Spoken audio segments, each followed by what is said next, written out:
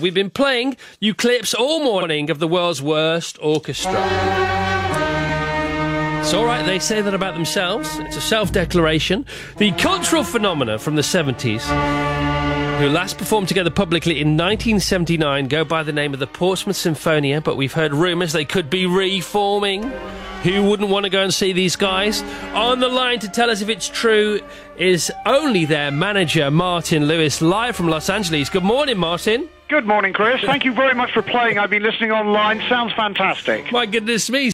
Well, the Portsmouth Sinfonia hasn't played, as you say, for 30 years, and it makes it a very easy job for a manager. I mean, you just, another 10 years go by, there's nothing much to do. But there is so much appreciation. A lot of people go to the Portsmouth Sinfonia website, which is just portsmouthsinfonia.com, and sign up to know when their albums are finally going to be available on CD or digitally.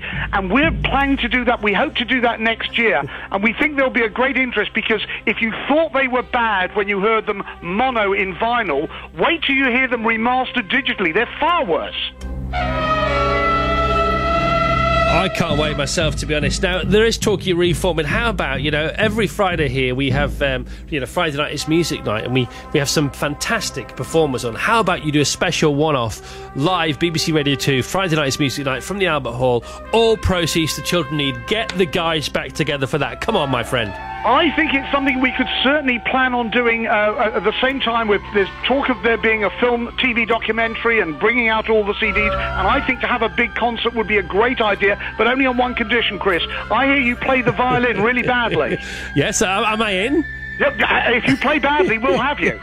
Now, of course, in this orchestra, if you've read about the phenomena that is the Portsmouth Sinfonia, which I have, and I've heard about you for a while now, there are some very famous musicians that have come out of this band of brothers and sisters.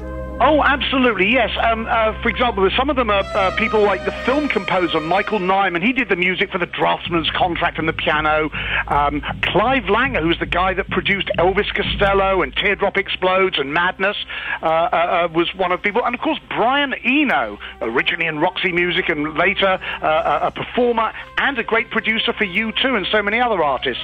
So, yes, some great musicians have come out of it. Despite the Portsmouth Sinfonia, they've gone on to be successful. And the rules were that you weren't allowed to play an instrument you were able to play. Is that right? What it really was, I mean, one thing, there is a misnomer, because sometimes we joke about it. Nobody plays badly on purpose. That wouldn't be funny. That would be kind of like an obvious joke.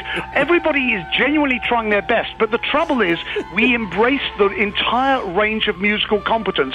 So there were some people who actually were of symphony orchestra standards, but there were other people who didn't know which end of the violin to blow. Right. And a lot of people in between. And if somebody was particularly good, we would say, look, you're rather good on that cello. Why not try the oboe instead?